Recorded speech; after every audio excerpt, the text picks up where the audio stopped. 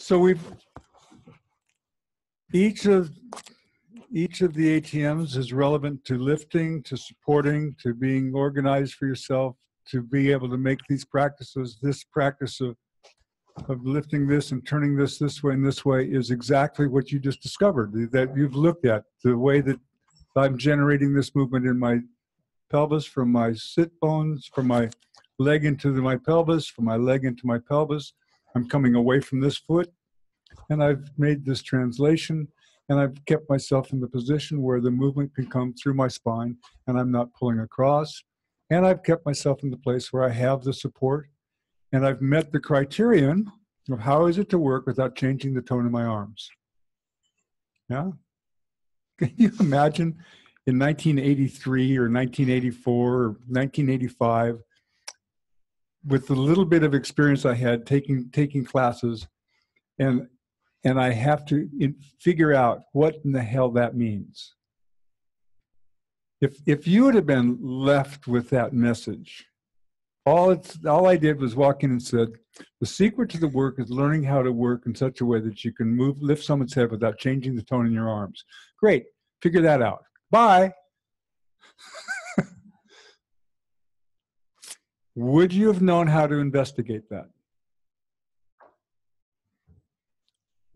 Yeah. Yes, maybe no. Yeah.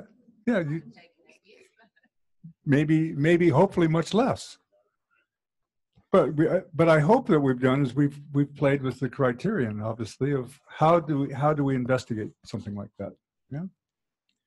The other great one that Moshe, that I heard when I had very, very bad plantar fasciitis. So I'm listening to Moshe one day, and he says, in walking, you find the head of the fourth metatarsal.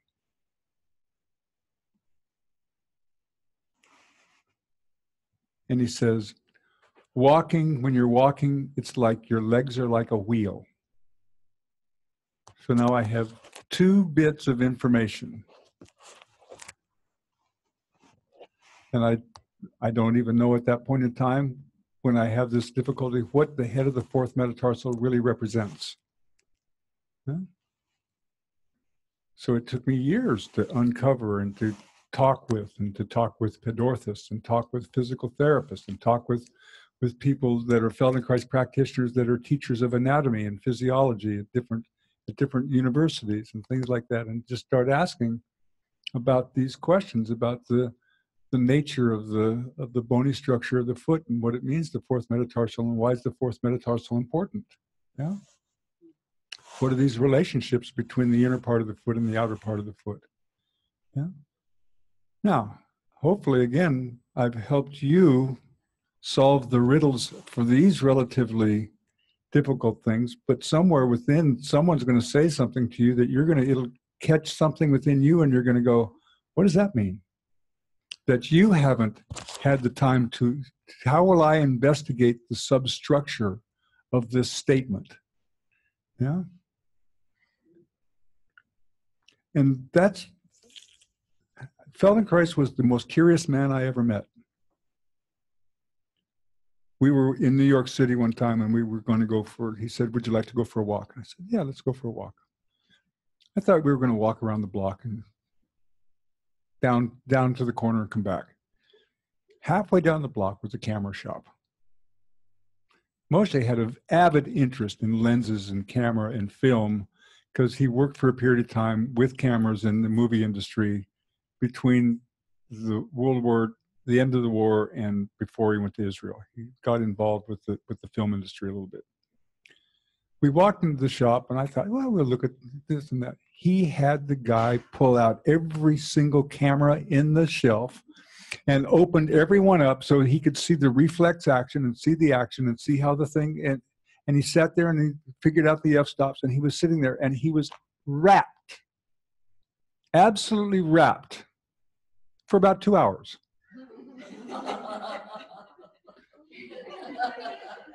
And I went, holy moly. You wonder, where did this come from? How did he sit down and figure out all of this, the 600 parts of the knee, the muscles, the ligaments, the attachments, the points, the joints, and then out of this begin to imagine, what would be the perfect way for force to come through my knee when my knee has been so badly damaged that I dislocated it and they wanted to amputate it when I was 19 years old. That was what they wanted to do. They wanted to amputate his leg because they thought he'd be better with a prosthesis than with his knee that he dislocated playing soccer. Yeah. We're so fortunate that he dislocated his knee.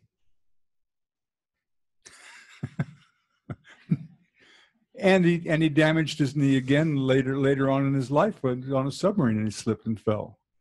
Yeah. He was escaping Paris, and with his wife, he had the lab notes for the Curie's laboratory in a suitcase. He had 2 suitcases that he had to get. He was trying to get to the last boat that was leaving for England. He was actually put in an internment camp in England because they didn't know who he was and his papers were lost and whatever else. And it was during that time that he found that his knee, that had not bothered him since he was in school, all the years of judo, his knee hadn't bothered him. But when he's trying to get to the boat, his knee blows up.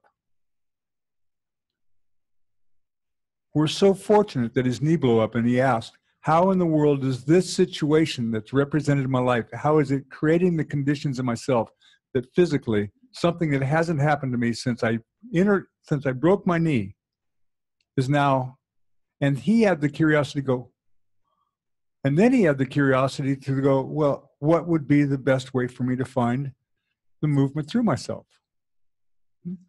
It's remarkable. Yeah. Okay. Please roll onto your right side for a moment.